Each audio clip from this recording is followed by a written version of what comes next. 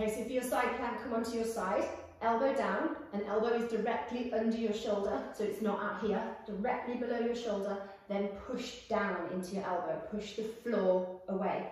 Line yourself up so you've got elbow, hips, and then knees, so your feet are behind you.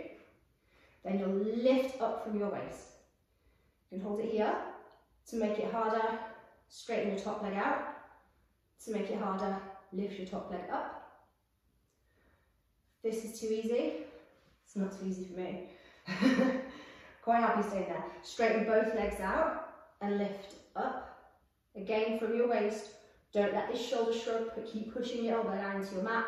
If this is too easy, take your top leg high and hold it there. Okay, so starting from here, lifting up, make it harder by lengthening the levers.